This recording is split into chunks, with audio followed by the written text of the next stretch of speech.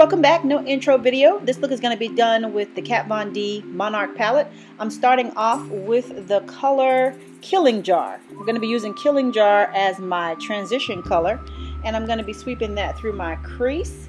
It's going to come off a little darker than I would like, and I'm going to fix that later. The next color I'm going to use that top color, and that is the Tiny Death, and I'm going, yes, y'all heard me right, Tiny Death, and I'm going to use that as my brow bone highlight, and I'm going to sweep that in, and I'm going to actually blend it down into the Killing Jar there. Yes, very interesting names here. So yeah, it's my first time using it. So to lighten that up, or just to create a better transition than I felt like the Killing Jar did, I'm going to actually put on a little bit of soft brown there, a little bit of MAC soft brown, which is my traditional transition color anyway. Next, I'm going to go in with Deadhead. Deadhead is that nice rusty orange brownish color that I really like, and that's what really prompted me to actually get the palette, because I really like that color. And I also saw Luster Lux use this palette. She created a very nice smoky eye. If you don't know about her, please go follow her. She's amazing. Anyway, I'm just sweeping this through my crease, but I'm also putting it a little bit on the outer V area right there to set up the next color. The next color I'm going to go in with,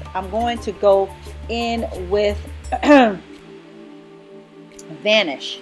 And I'm going to be putting Vanish on my lid, I believe. Yes, I'm going to be putting Vanish on my lid.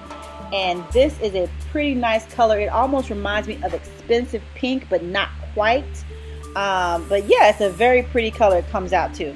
The next thing I'm going to do, I'm going to go in with two colors. I'm going to go in with Wrath, and I want to say that color is Papilio.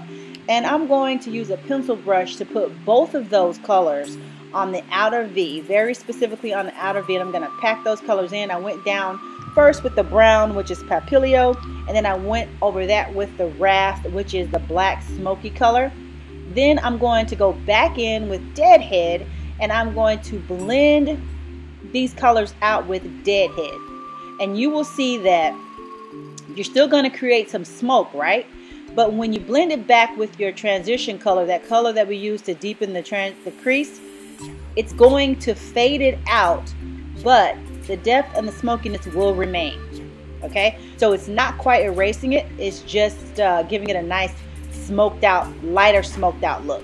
And that is the completed eye. I've also placed some Cocoa Soho lashes with two red cherry wispy lashes on top. I have the Desio creamy beige eyes on. Yes, I'm going to go in with that middle highlight color, Telepathy, and I'm going to use that as my tear duct highlight, just to open up the eyes a little bit. Yes, honey, yes.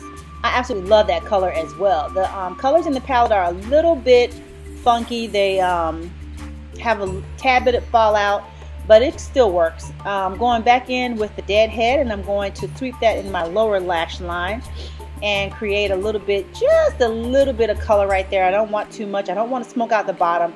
I still want to keep the eye pretty open. Next, I'm going to go in. I've already done my face. I'm going in with Makeup Forever's Matte Bronze number 40. Yes, don't nobody talk about my edges, okay? Don't come for me, okay? About them edges. I know you're supposed to gel them down, but I ain't have time for all that. So, yeah.